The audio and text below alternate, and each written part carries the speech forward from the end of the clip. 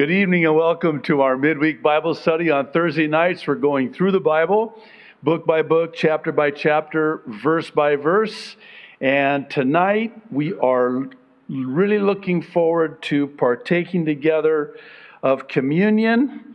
And I cannot think of anything I would rather be doing than this tonight with you. And those of you online at this time, you might want to get the communion elements ready. At the conclusion of our Bible study tonight, we are going to partake together of the communion table. And what a great night to have communion, because we're also going to start in the book of the Song of Solomon, also known as the Song of Songs. So last week we completed our study through Ecclesiastes. We're going to start in the Song of Solomon, and a very interesting book in the Bible. In some ways it could... Why are you laughing already? We haven't even started. In some ways it can be considered a controversial book in the Bible. Rabbis would not allow the young Jewish men and women to read this book until they were like 30 years of age, which will be the age that I'll, if the Lord tarries, allow my daughter to start dating. I was thinking about 30, 35, something like that. But interesting book. For those of you who know about this book or who read ahead to stay ahead, you know what's in this book. It's a multifaceted book in the sense that it can be read as a love song between Solomon and his bride, and or a love song between Jesus and his bride. So I spent some time really preparing in anticipation of starting this book tonight, seeking the Lord about how He would have me to teach this book. And I did make the decision, as I sensed the Lord led me in this direction, to teach this as a love song, a love letter, if you prefer, concerning the love that Jesus has for us as His bride, and conversely, the love that we have for Jesus as His bride.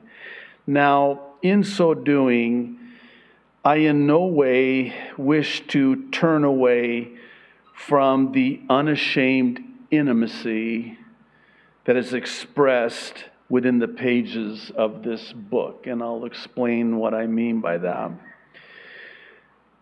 Quite frankly, this is a book about sex and the sexual relationship within the context of the marriage relationship. And I say it that way because, sadly, God created sex, but Satan perverted sex. And I think it's kind of sad because, in a way, we've thrown out the proverbial baby with the bathwater, for lack of a better metaphor. And Satan, in large measure, has succeeded in marring, ruining, spoiling, perverting that which God created to be so beautiful, so special, and so amazing. So I'm not going to turn away. I'm not going to shy away from it. That's not to say that I'm going to in any way be inappropriate. I should qualify that. I'll do my best. I mean, right out of the chute tonight, chapter 1 is going to get a little bit interesting. A couple of verses, we'll have to talk about this. But I do very much look forward to teaching through this book, and I trust that it will be a blessing to you, an encouragement to you. And it is my hope, especially tonight as we're going to partake together of communion together, that it will serve as a much needed reminder of the importance of intimacy with God, intimacy with Jesus, communion with Jesus. When we get to the communion table, I want to talk about, especially in this time in which we are living. I'll tell you, the communion table is a reminder. It's a memorial. It's a commemoration, a celebration of what Jesus did for us, in that Jesus died for us and He's coming back for us. And it is so easy, if you're anything like me, and I suspect that you are, to get caught up in the cares and the affairs of this life, especially with what's going on now on the heels of the election on Tuesday. And and we're going to see it here tonight in chapter 1. It's that just getting alone with Jesus. It's just coming away and getting alone and spending time, intimacy with Jesus, communion with Jesus. I tell you, there's so much. It's going to come out tonight as we're about to see, but it's that much needed perspective. You've heard that expression, you could be so close to the tree you can't see the forest. You know, sometimes you just have to turn it off, walk away.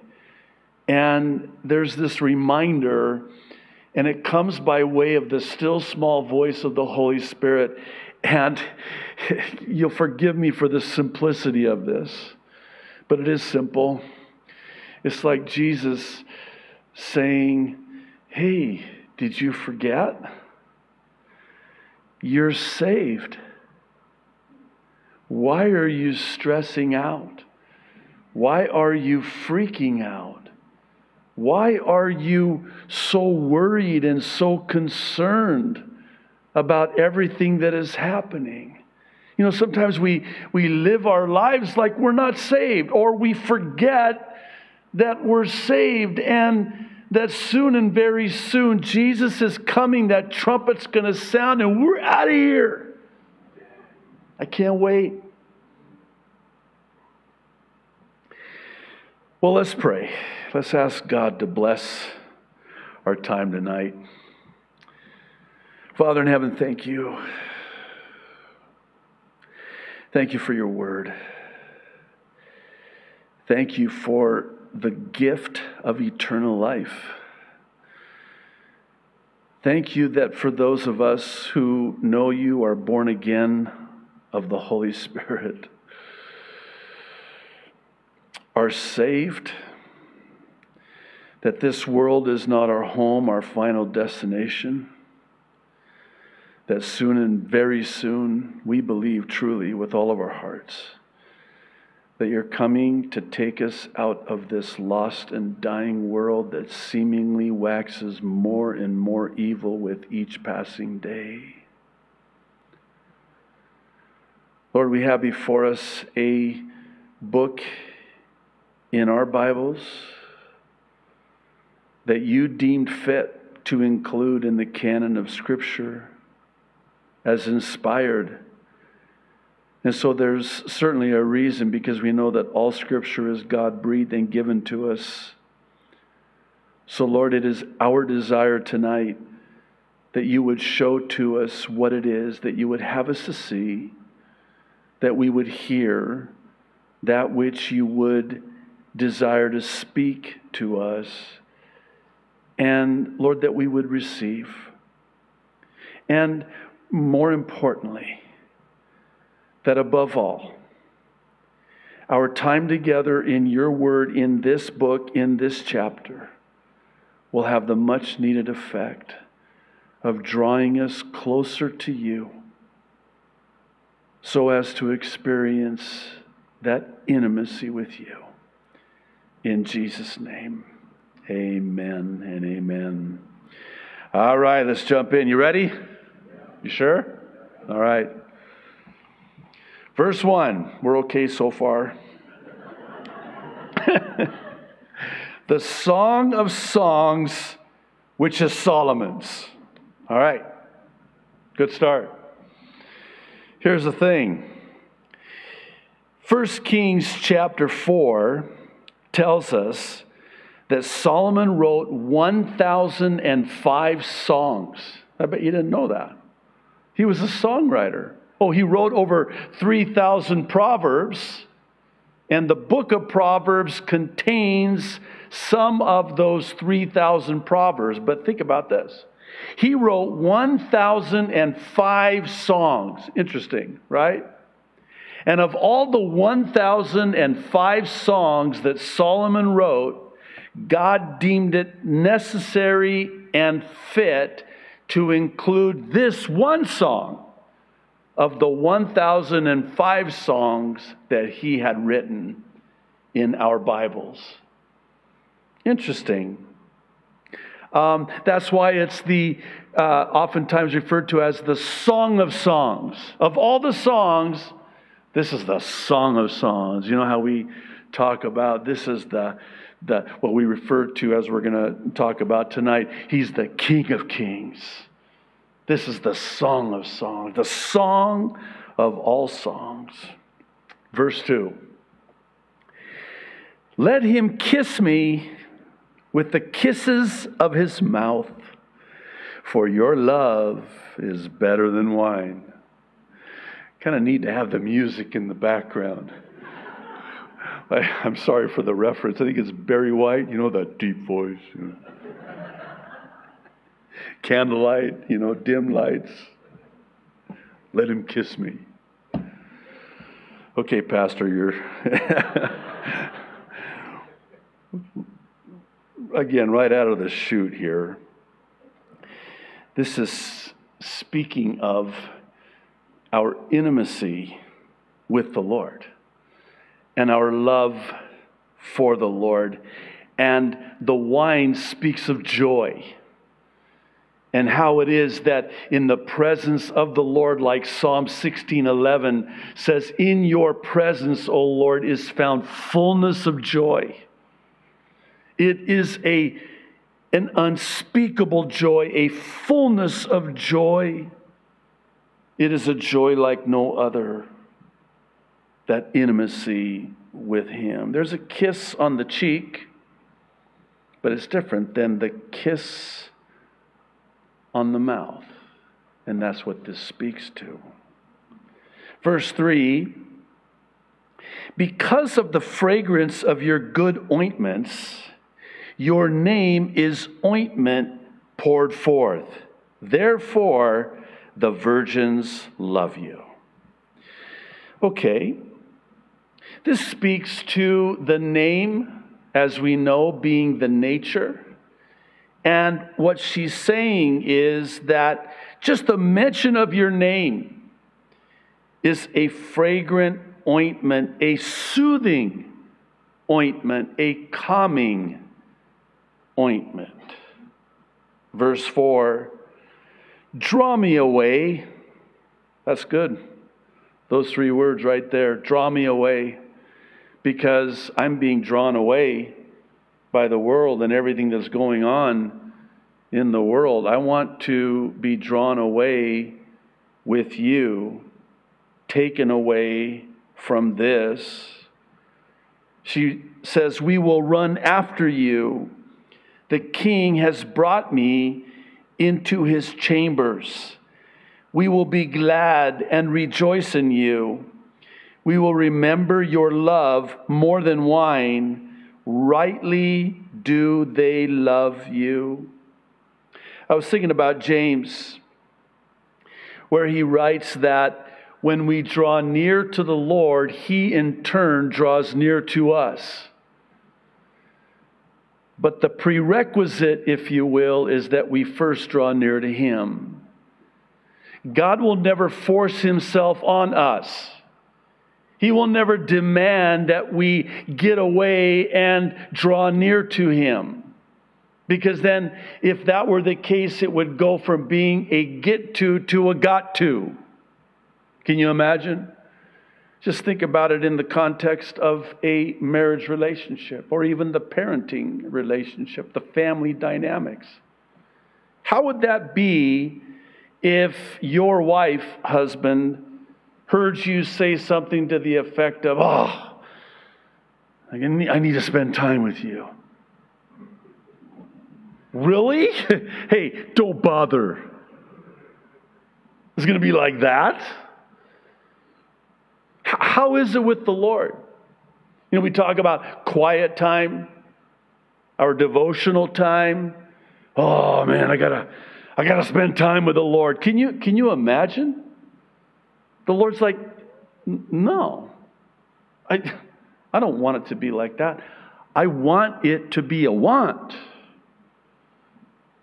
not a need, not a have to. I want it to be a want to. I want it to be a get to, not a have to, not a got to. It's our move. And it's almost like a request because she asks, "Draw me away." Almost a plea, if you want to see it like that. Oh, Lord, I need to be with you. I want to spend time with you. Draw me away, take me away. I'll run after you. I'll seek hard after you as the deer pants for the water, so too does my soul pant and long after thee. It's the longing of our hearts to be with Him. There's that hunger, that thirst that only He can satiate. Oh, we can try in as much as we think we can to fill that void, satisfy that hunger, that thirst, that longing in our souls. And it only leaves us emptier, hungrier, thirstier. Verse 5 gets kind of interesting here. She says, "I am dark but lovely.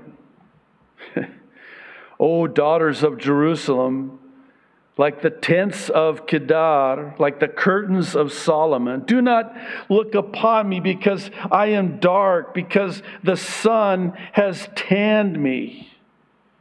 My mother's sons were angry with me. They made me the keeper of the vineyards, but my own vineyard I have not kept." What's she saying here? Well, you have to understand that in that day, it was not cool to have a tan like it is in our day.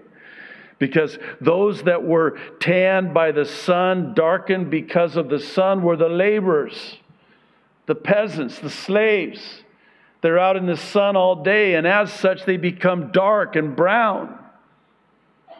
And if you were not darkened and tanned by the sun, you were seen as, oh, they must be nobility, even royalty. And isn't it interesting that her response is, don't look at me. Don't look upon me. You know, she's in good company. I think of Isaiah. Actually, on Sunday for the prophecy update, unless the Lord shows me otherwise, I want to talk about Isaiah in chapter 6. A word fitly spoken, I believe, for where we're at today. It was in the year that King Uzziah died, and it shook Isaiah to the core, because he was a king, a godly king, one of only 8 kings that did that which was right in the sight of the Lord. He was a good king. And he reigned, get this, for 52 years. And his reign was marked by peace and prosperity and stability and calm under his righteous reign. And then he dies. And now here's Isaiah. What are we going to do? This is kind of earth-shaking. So he looks up, and what does he see? He sees the Lord seated on the throne, not pacing back and forth, wringing his hands, biting his nails before the throne. Could you imagine that? What are we going to do? Lord, did you see what happened on Tuesday? No, what hhappened? Oh my goodness. What are we going to do? No, they're contesting. There's the states, and now they could you imagine? When did this happen? God, you're supposed to be all-knowing. You'll forgive the silliness with which I illustrate this, but don't we act like that? Come on. Let's be honest with ourselves. After Tuesday night, we had our prayer meeting here, right? We go home. Really? Wednesday morning, we wake up. Really? Hope you understand that it's all downhill from here. Have a nice evening. So, like Isaiah, it has the potential to shake us to the core. And when he looks to the throne and sees the Lord seated on the throne, his robe just filling the temple, and it is just so overwhelming, the holiness of God, that he says, woe to me. Don't look at me. I am unclean. I have unclean lips, which is an interesting thing for him to say. So a seraphim takes a coal from the altar and touches his lips and sanctifies his lips. But in the presence of the Lord, like her, she's, don't look upon me, get away from me. I'm not worthy. Peter did the same thing. In the boat, when he realized it was the Lord, he said, Lord, get away from me. I'm a sinful man.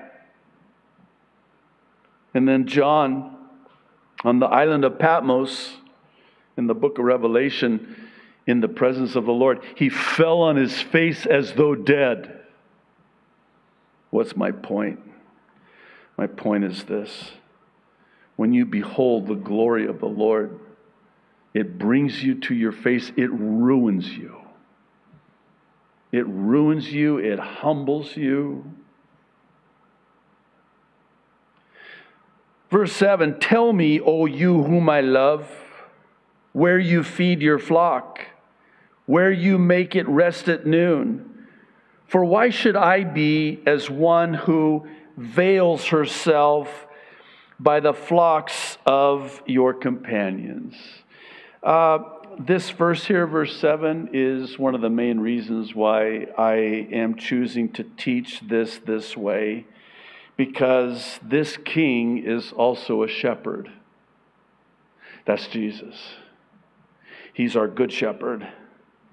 And he's also our king.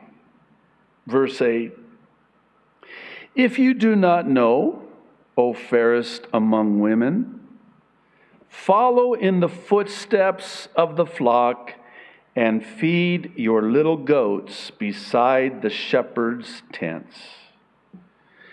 This has the idea of being a part of the flock of God, fed by God. Again, this is a love song. It's a love story. I think about when Jesus restored Peter and he asked him 3 questions because Peter had denied Jesus 3 times. And and he knew what Jesus was doing. And all 3 questions had to do with Peter's love for Jesus. And Jesus said to Peter, if you love me, you'll feed my sheep. Why the emphasis on feeding the flock of God? Because man does not live by bread alone, but by every word that comes out of the mouth of God. It is the word of life. Verse 9. Everybody okay so far? We got one more verse, going to get a little bit gnarly, for lack of a better word. Verse 9, I have compared you, my love, to my filly among Pharaoh's chariots. Guys, listen, I would not recommend that you compare your wife to a horse. Just don't do that. I'm just saying. He's comparing her to a prized horse, a prized possession, this prized filly, and it speaks to, as we're going to see next, her value. And rightfully so, because in his eyes, she is seen as so valuable, but in her eyes, she's not worthy. Don't look upon me. Verse 10, your cheeks are lovely with ornaments. Please don't think that they pierced their cheeks and put in, jewelry. They would wear these headbands that had, the jewels that would hang down over their cheeks. You've probably seen pictures of that. Your cheeks are lovely with ornaments, your neck with chains of gold. Interesting word, one has suggested, it's speaking of the Trinity, we will make you ornaments of gold with studs of silver. A lot of typology here. First of all, the gold, of course, speaks to divinity. And it also speaks to value. And it also speaks to how, like our faith, it's like gold that God purifies and makes more valuable. How? By subjecting it to intense heat to bring to the surface all of the impurities. And then when the heat brings all of the impurities to the top, the goldsmith then takes and scrapes the dross off of it. And then he knows he has pure gold when he can see his image reflected in that gold. That is valuable. Dare I say, priceless. That's just the gold. What about the silver? Oh, interesting. Silver is the metal of redemption. Do you see what's happening here?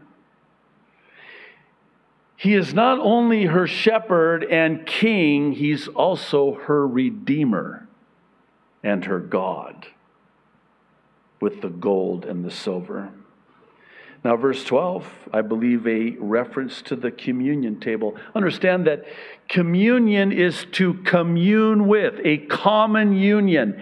And to understand it in that culture is so important. We miss it in our day, in this culture. You have to understand that when you break bread with somebody, you become one with that person. Because the idea is that bread that is in you is the same bread that's in me. It's a common union. We become one. So she says, while the king is at his table, my spikenard sends forth its fragrance. Oh, she's going to dine with. Now she's already in the chamber because he's taken her away at her request to be with him, intimate with him, and now she's at the table with him, and it is fragrant. And again, this speaks to the communion table with our King of Kings. Verse 13. Here it is. A bundle of myrrh is my beloved to me that lies all night between my breasts. Okay, hang on. A little bit too much information there, but we'll work with it. What's she saying here? Oh, close to my heart. close to my heart, between my breasts. What's between your breasts? Oh, interesting. The bundle of myrrh. You know what the myrrh speaks of? You understand that myrrh was a burial spice. This was at a time before the modern day burial and how they embalm. And, you know, it's back in that day, they only had these fragrant spices at the time of burial. You know what she's talking about here? The death, burial, and resurrection of Jesus Christ. And that is what she is putting close to her heart, keeping close to her heart. And again, it speaks of love. And here's why. Because no greater love has any man than he laid down his life for another. You must really love me because you died for me. Interesting too about myrrh. It's a spice, an herb that first of all, it's very bitter. But when you crush it, it releases a magnificent fragrance. I think about the church in the book of Revelation, the church of Smyrna. One of only 2 of the 7 churches for which there was no rebuke for the Lord. It's affectionately referred to as the persecuted church. The name is the nature, Smyrna, myrrh, bitter persecution, but when crushed, fragrant before the Lord. Verse 14, my beloved is to me a cluster of henna blooms in the vineyards of En-Gedi. Now, for the benefit of those who have never been to Israel, it's one of those places you just have to see to believe. I mean, it's an amazing place. It's very arid, very dry, very barren. It's there in the area of the Dead Sea. But it is also an oasis of sorts. And it's a hideout. And in fact, it was where David hid when Saul was seeking after him to kill him. It was a safe place, an oasis, a place that you could run to and hide in and be safe in. And what she's saying is, you are like that oasis, that hiding place for me. Verse 15, his response, behold, you are fair, my love. Now, at first read, one might think, fair? That's all I am? I'm just fair? Fair to Midland? I mean, I'm just fair? No. If you only knew in the original language what this word means and what it would have meant, it's like this. You're ravishing. Is that too much? I hope not. You are just, I'm going to stick with ravishing because I don't want to. Some of you are saying, thank you, Pastor, so much, because that's good enough for me. That does it for me. Okay, ravishing. My love. My love. Can I just go one step further? My lover. My lover. Oh, come on. Don't we sing and say, lover of my soul? He is our lover. The lover of our soul. Behold, you are fair. You have dove's eyes.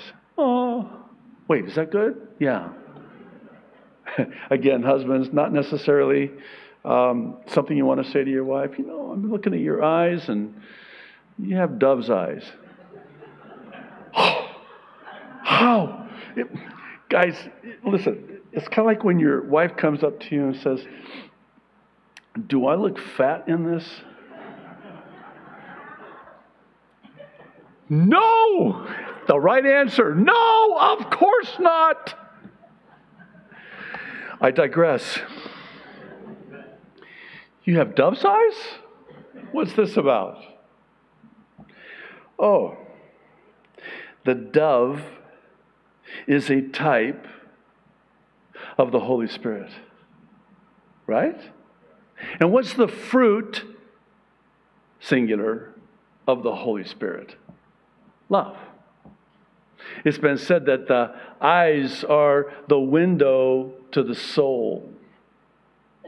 And he says of her, "You are ravishing." And isn't it true that it's the woman's eyes? Ooh, they'll get you every time. And that's what he's saying. I look into your eyes. And by the way, you are ravishing.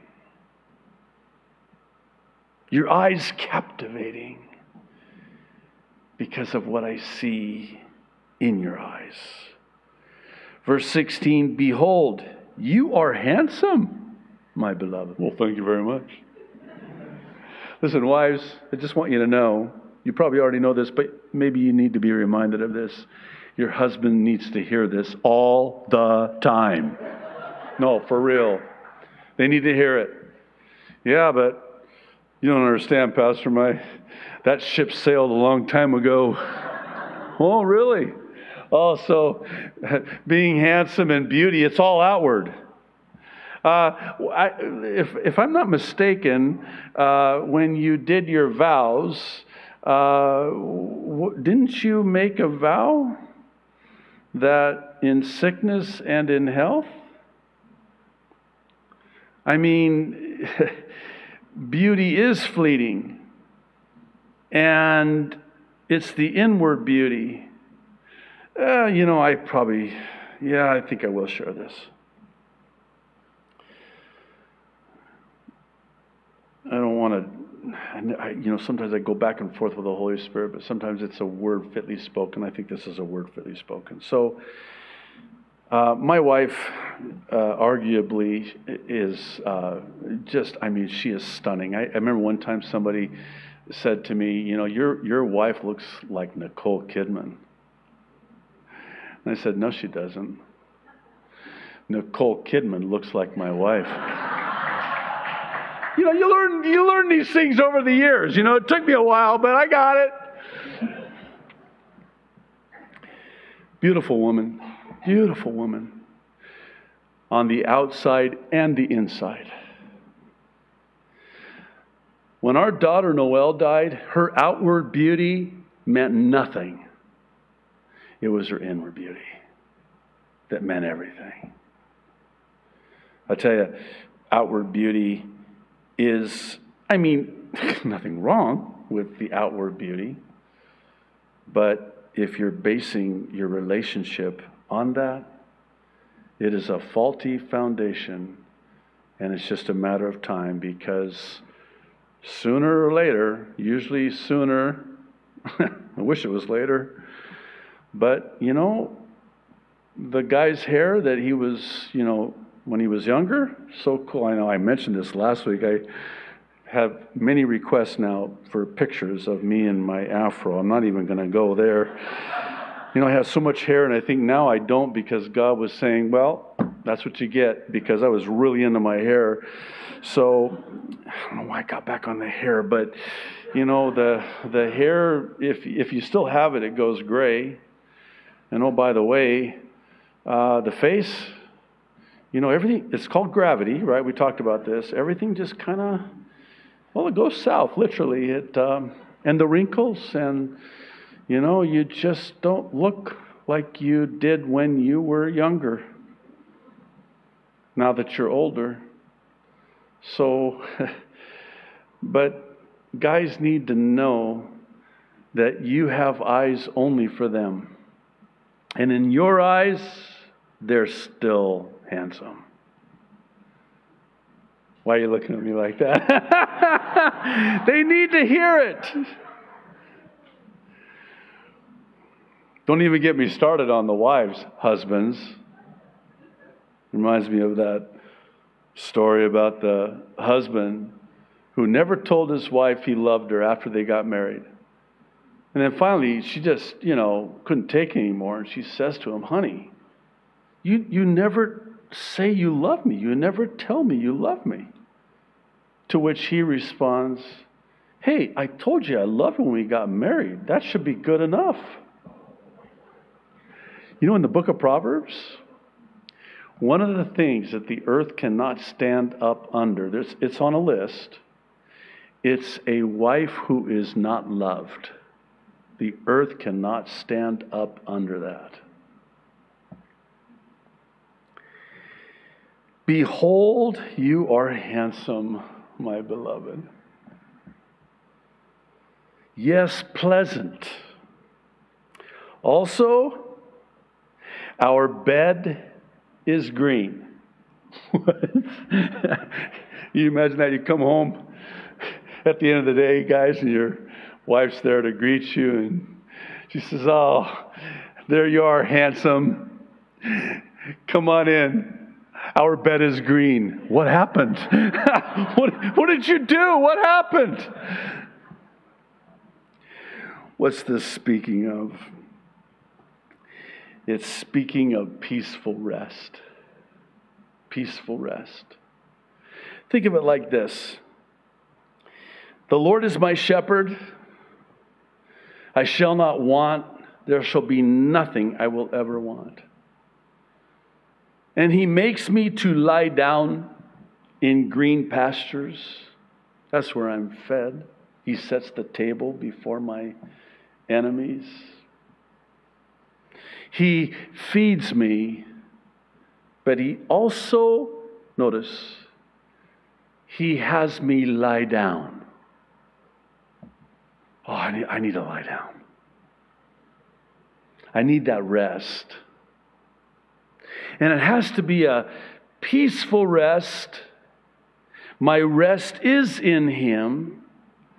Come to me, Jesus would say, all you who are heavy laden, burdened, weary, battle weary. Oh, and I will give you rest for your soul. And then verse 17, it just ties a bow on the whole chapter at the end of the chapter. The beams of our houses are cedar, and our rafters of fir. Can't think of a better way to end the chapter and dovetail into partaking together of communion. It just fits so perfectly. You know what this is saying?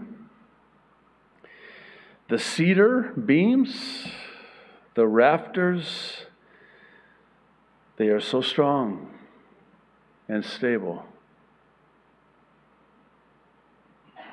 At a time, in a day, on this night, when everything around us is anything but.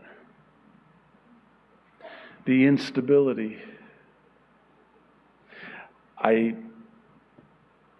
hesitate to say this, and maybe somebody here tonight or watching online was amongst those who didn't sleep very well Tuesday night. I'm sorry. I slept like a baby. Yeah, I cried all night like a baby. But, I slept very well Tuesday night. Came home from the prayer meeting. Oh my goodness. Being with you.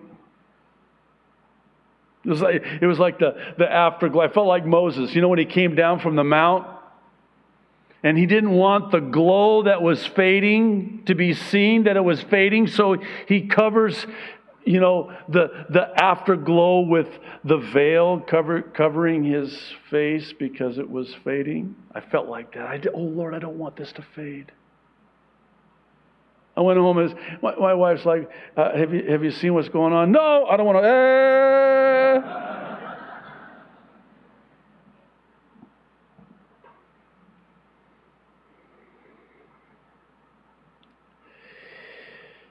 Again, on Sunday morning, Lord willing, I want to talk about this in more detail. What now? What now? Well, I wonder. Because you got to know that God allowed this, right?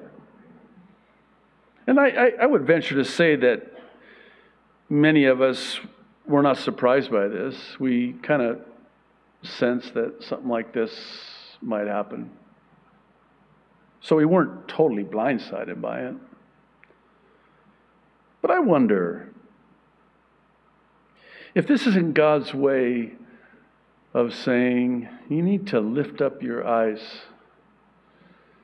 and look at me seated on the throne and take your eyes off of man. Because I'm seated on the throne. Stability. Security. I mean, at the risk of painting a perilous picture, if the experts are right, and they very well could be, this is going to get really ugly. As the saying goes, you ain't seen nothing yet. For those of you who remember the year 2000, it was one state, Florida. It lasted 37 days. What if what is about to happen makes that look like kindergarten? Because I believe it will. Before you know it, it's going to be December, and before you know it, it's going to be January, and we don't have a president in the White House. Just like there was no king on the throne. Oh, but there is. He's seated on the throne. I just wonder, is this what it's going to take? Because if you really think about it, whatever it takes, right? I mean, the question has to be asked and answered, and I don't want to go too far into this, but I think it needs to be said. The question needs to be asked and answered. How much longer are we going to continue to hang on to this world, not our home? I mean, I have to confess, and I've shared this before, and I'm just being very open with you, on elections, presidential elections, I was devastated. And I went into a funk for weeks. I'm not exaggerating, that's not hyperbole. Not this time. In fact, my wife commented, she says, "Why are you so calm?" So, because, number one, I saw it coming. And number two, for the first time in my life, I'm not putting my hope in an election. Thank you for clapping. Man, you'd think I committed the blasphemy of the Holy Spirit when you say stuff like that. Oh, good. Sunday's update. One more thing. Can I? Why not? I brought up this issue of Christians being more unloving than non-Christians. And just the vitriolic, hate-filled social media posts calling Democrats demon rats. How are you going to share Christ with them when you demonize them like that? And I brought up Hunter Biden. Here's a guy who has hit rock bottom. You know how humiliated that man is? And Christians are piling on with such arrogance, such haughtiness. That's not Jesus. That's not Jesus. So, I basically said that, not quite like that. But all the comments, Pastor J.D. voted for Biden. Pastor J.D. is pro-abortion.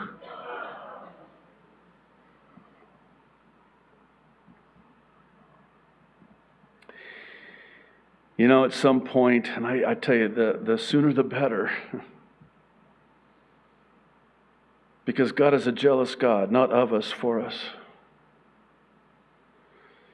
And when we have other gods that we're putting our trust in. You know what's interesting?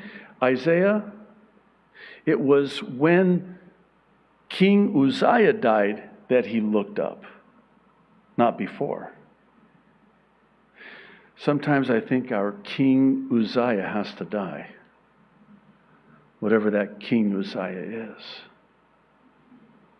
That king that is seated on the throne of our lives. And it's then and only then that we look up. And I wonder, lastly, I wonder if it's not the Lord. Just hear my heart, please, on this. I wonder if this isn't the Lord saying, what are you going to rest on and rest in now? The foundations have been shaken. The throne unsettled. Why don't you look to me? This is really uncertain. I'm not. This is really unstable. I'm not. This is really scary. Well, I'm not. Is this what it's going to take? Is this what it's going to take? Okay, this will be the last thing. It just came to me. You know, we were talking about Elijah on Sunday. And it kind of hit me. I've still just kind of been struck by the whole Elijah thing and how he was upset with God because God didn't drain the swamp of Ahab and he didn't lock her up with Jezebel, and he fully thought that there would be national revival and repentance and that he would make Israel great again. And it didn't happen. But you know what did happen? Oh, he was raptured up to heaven. The chariot and horses of fire. So stay with me on this. I wonder if God would have went to Elijah prior and gave him a choice. Said, okay, Elijah, here's the deal. It's your choice. You can either make Israel great again, drain the swamp, lock her up. You can have all that behind door number 1, or behind door number 2, check out this chariot over here and the horses. And, oh, by the way, Elijah, I know you like fire. I got fire, lots of fire. I want to take you to heaven. Look, where I come from, they call that a no-brainer. I wonder if that's the question before us today. Do you want 4 more years? Make America great again. Lock her up. Drain the swamp. You can fill in all the rest of them. Or, behind door number 2. That's not even a question. There's no choice. I mean, that's not even really, come on. That's a no-brainer. That's a slam dunk. Can I say it like that? I just did. It's a slam dunk. As we tonight partake together of communion. One of the things that I really sense the Lord would have us to do is to come back to the simplicity of intimacy with the Lord. Because when you do, none of that matters. It's that hymn, I referred to it on Sunday. I love it so much. It says it best. Turn your eyes upon Jesus. Look full in his wonderful face, and the things of earth will grow strangely dim in the light of his glory and grace. I tell you, you come away with him, you commune with him, you have intimacy with him. None of it matters. In Luke's Gospel, the 22nd chapter, I'll begin reading in verse 14. It's the account of what we affectionately refer to as the Last Supper. Jesus has just got done telling his disciples that he's going to be crucified. They were having a hard time with it, especially Peter. And it had come now time to celebrate the Passover, which was huge, still is. The Passover, the feast of the Passover, unleavened bread and first fruits, all of which are a type of the death, burial, and resurrection of Jesus Christ. He fulfilled the Passover prophecy, the feast of unleavened bread in his burial, and the first fruits in his resurrection, the first fruits of his resurrection. And that's what the Passover celebration was. So that time had come, and he knows, and he's going to tell them that this will be the last time that we break bread together and partake together and celebrate the Passover together. He even takes it further and says the next time we do this will be in my Father's house, in my kingdom, when this finds its ultimate fulfillment. He says it no less than 2 times here.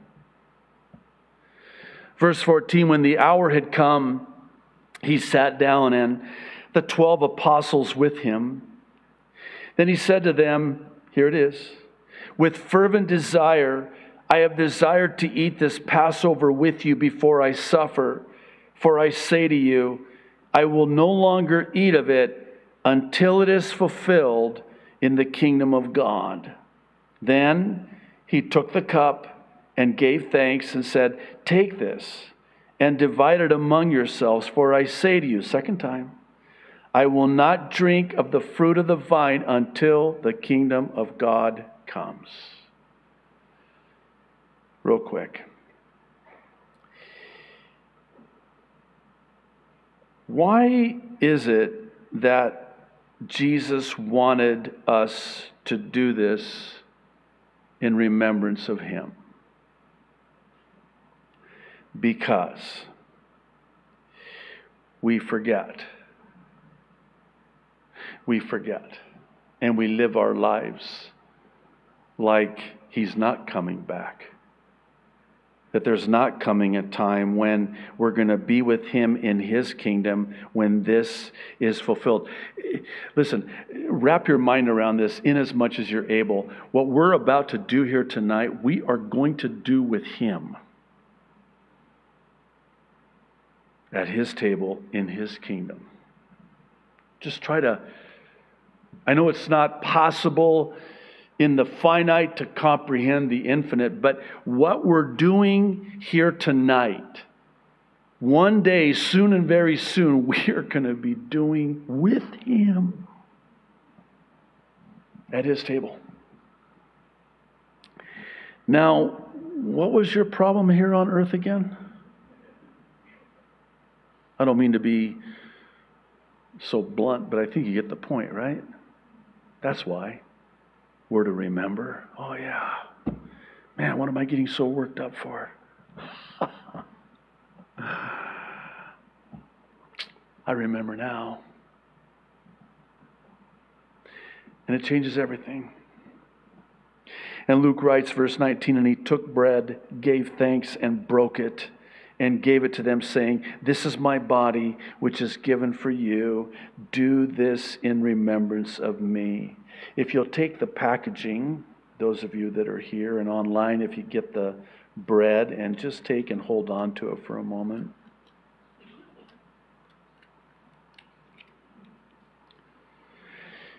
We hold in our hands a symbol of the body of Jesus Christ that was broken for us. Not his bones, his body, his skin was broken so his blood could be shed. And that was a requirement for the Passover prophecy. No bones of the Passover lamb could be broken, only the skin, the body. Interesting, when we get to the cup, his body was broken, his skin was broken, his blood shed from 7 places on his body, 7 the number of completion. How appropriate. It is completed. It is finished. It's the finished work of Jesus Christ on the cross. 7.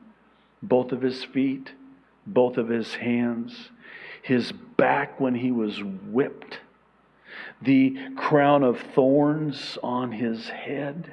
And by the way, don't picture those thorns as little, rose bush or, what's that? My wife has bougainvilleas. Oh, I hate it when she makes me trim them, because those thorns, they just lacerate and, Anyway, I digress. But we're talking thorns, man. These things were just, sharp and long, and they were plunged into his head, that crown of thorns. And the 7th and final place was when the Roman guard plunged his sword into the side of the Savior, and out came blood and water. By the way, the 2 birthing elements, the 2 elements present at birth, and it came from his side as the 2nd and final Adam. Just as God created Eve from the rib from Adam's side, so too was the birth of the bride from the side of the Savior, the 2nd and final Adam. I love typology. 7, the number of completion. His body was broken for us instead of us. Would you partake with me? Thank you, Lord.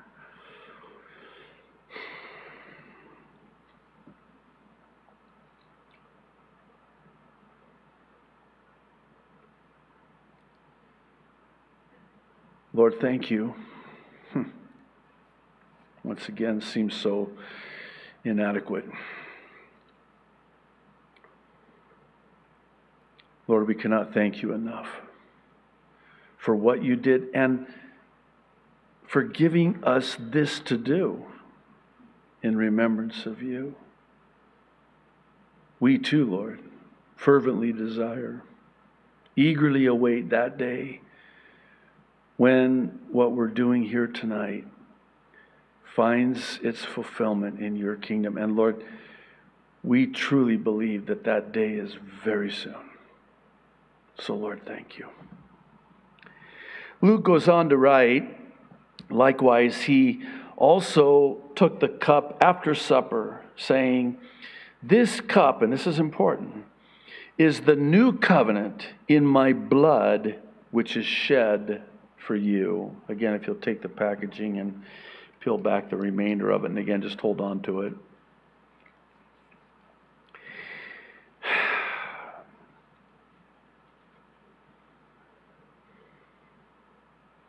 I don't know if it's possible to overstate the profound importance of the symbol that we hold in our hands, the symbol of the blood of Jesus. There is power in the blood, we say, we sing.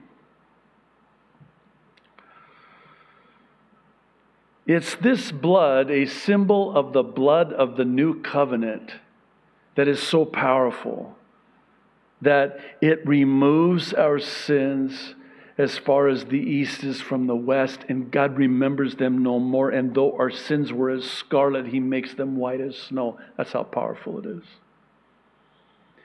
And here's the thing. There's no remission of sin without the shedding of blood. It's His blood. His shed blood that pays in full for all of our sin. Past, present, and even yet future. That's how powerful His bloodshed is. Would you partake with me? And once you do, please stand. Thank you, Lord. Oh, Lord.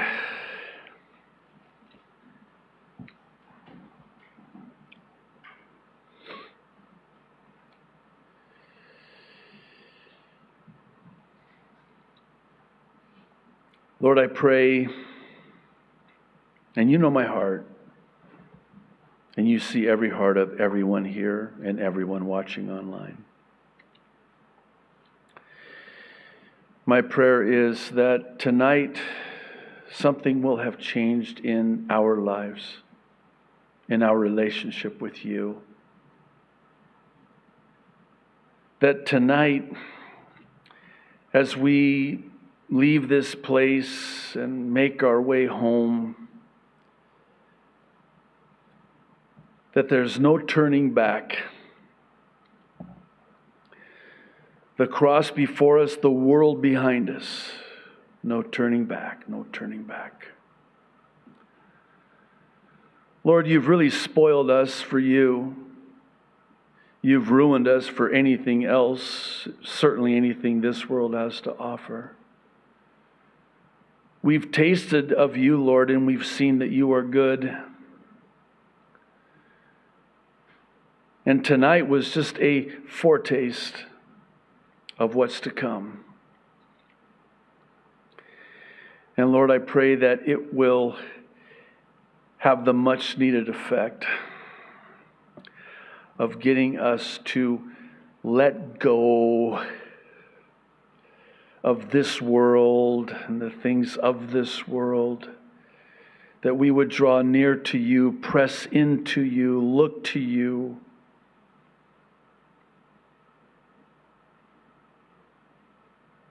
Lord, thank you. In Jesus' name, amen.